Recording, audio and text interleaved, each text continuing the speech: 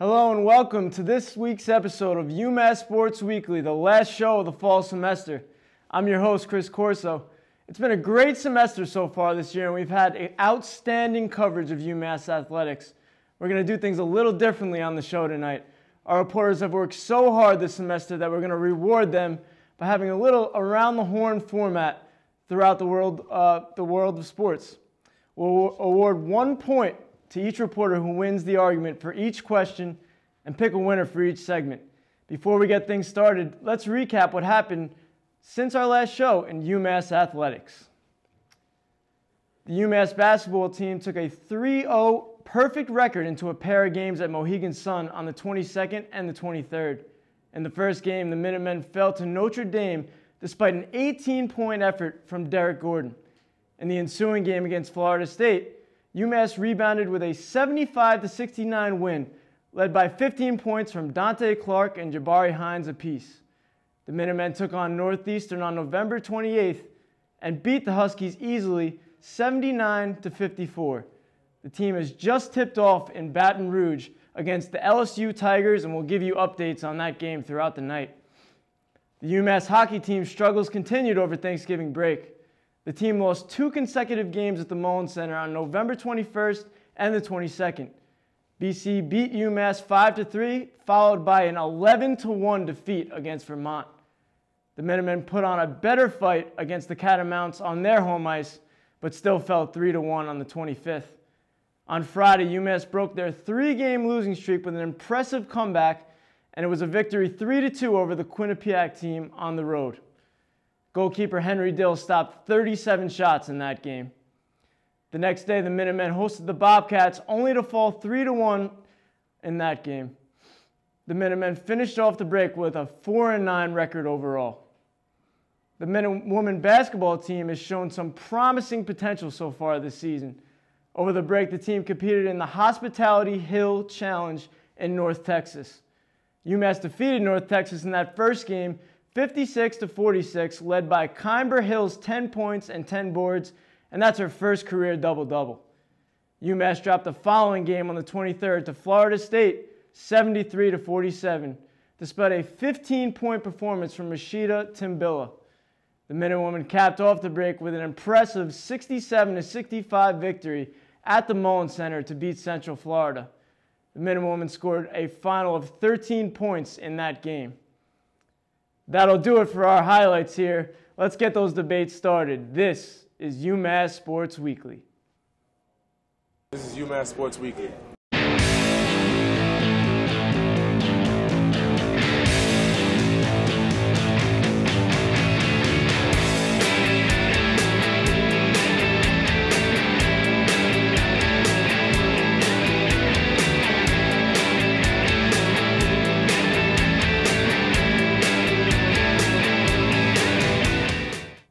Welcome back to UMass Sports Weekly. Like we said, we're doing things a little differently tonight. It's the last show of the semester, so we're going to get some debate started here. And for that, we got Tim Dennehey here and Tommy Calautti. He's ready to fight. It's a basketball versus hockey segment. We got hockey fans, we got basketball fans. What's the better sport? So we're going to start it off with Tommy, because I know you're raring to go here. Which sport is more entertaining for you to watch?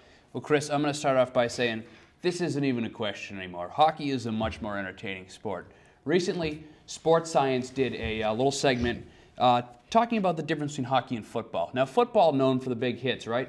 Hockey players, despite being 17% smaller, hit 20% harder. Everybody loves violence. That's why everybody should love hockey. It's more entertaining. Also, lower scoring. That means the more goals, the better for the audience. You score a goal, everybody goes wild. Basket goes in basketball. Ooh, yay, you get another 80 coming. That's great.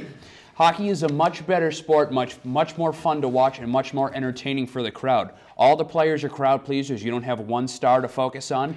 And I hate to bring it up, but you can drop the gloves. I mean, there's always that issue of fighting. It riles everybody up, and it's great for the sport. That's why hockey's more entertaining. Now, Tommy, you got me on the fighting there. We know all these basketball players are flopping all over the place, which is not fun to watch.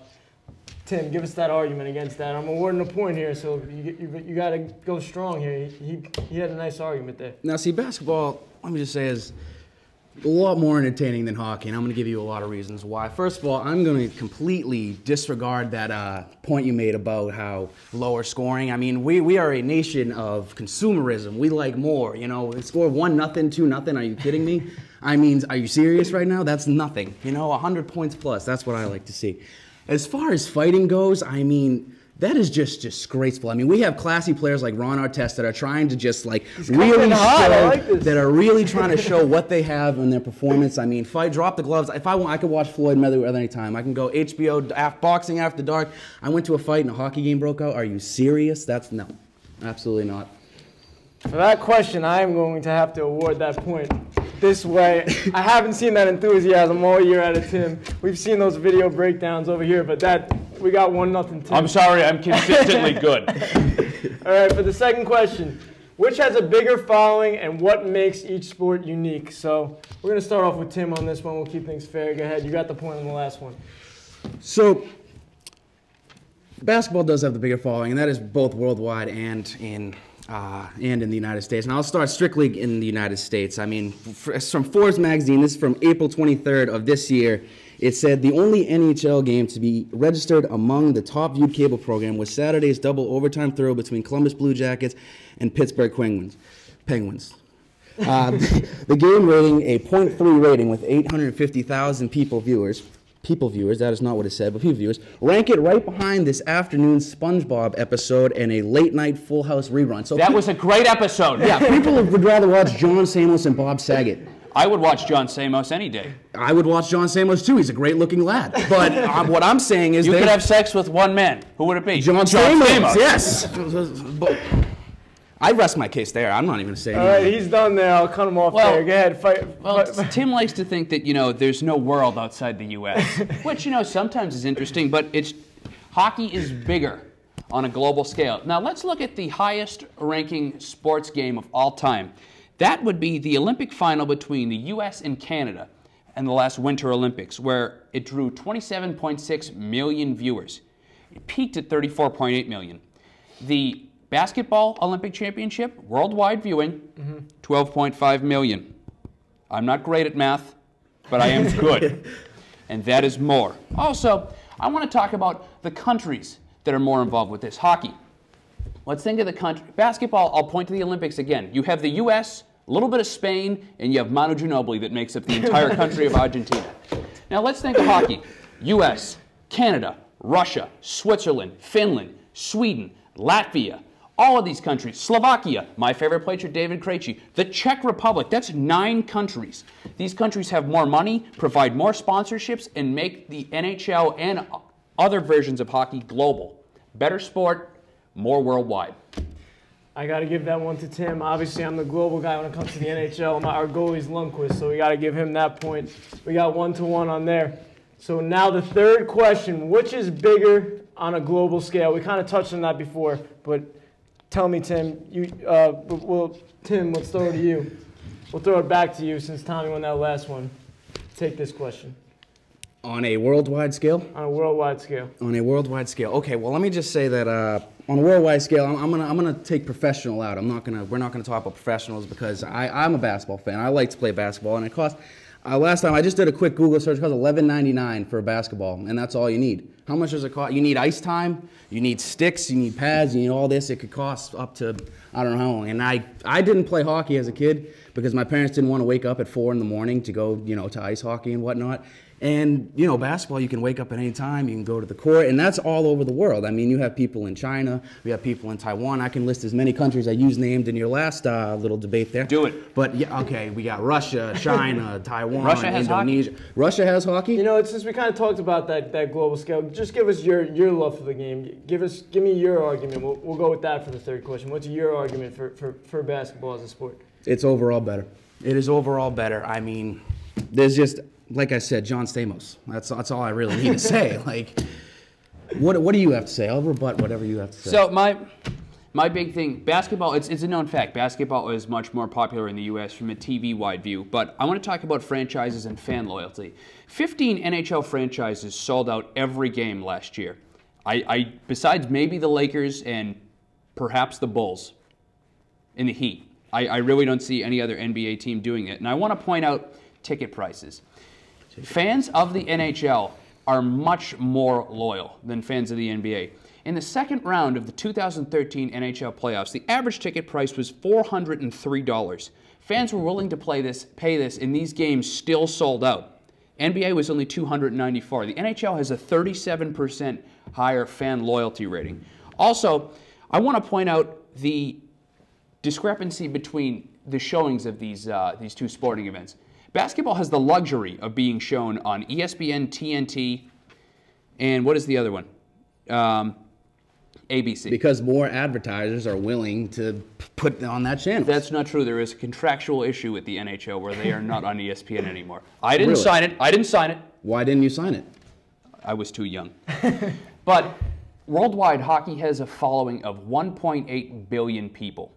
Like I said, it's more popular in the Olympics, and what I want to really bring out is the fact that when you look at the difference between the two sports, in basketball, my biggest issue, you want at a personal level, I played both hockey and basketball as a kid. And one of my favorite moments in hockey history is when I saw Patrice Bergeron step on that ice in the 2013 playoffs with 2 broken ribs, a sprained MCL, and a collapsed lung. Michael Jordan, Game 6 flu. You're trying to win me over here. You may have to shift towards the Rangers, and I don't know if you're trying to. Well, if you want to point to the Rangers, all you have to look at is Dominic Moore, a guy who played after his wife passed away in the Stanley Cup Finals. I mean, it's just and if you really want to go into it, the incarceration rates of players. I mean, that's another thing that you can point to. But the NHL, the players are better. They're a more fan-friendly league, and it's just an overall much better sport. Give me your last words, Tim. I'm giving you one chance to counter here. What do you got? Basketball was invented in the greatest nation, in the greatest state in that nation. Have you ever been to the Basketball Hall of Fame? I have. It's fantastic. It's right next to Six Flags. You like Six Flags? Yeah. You are not a fan of. It's too expensive. Too expensive. What fast are you going to? That fast pass is like $30. That's it. I'm done. I've had it. All right, so I'm not doing this. That'll do it for our debate for basketball versus hockey, and I'm gonna have to give it to the hockey debate. I think he had the stronger argument, and that'll do it for that segment. We'll be right back to talk about our mascot, the Minutemen, and we'll have two of our reporters debating that. We'll be right back.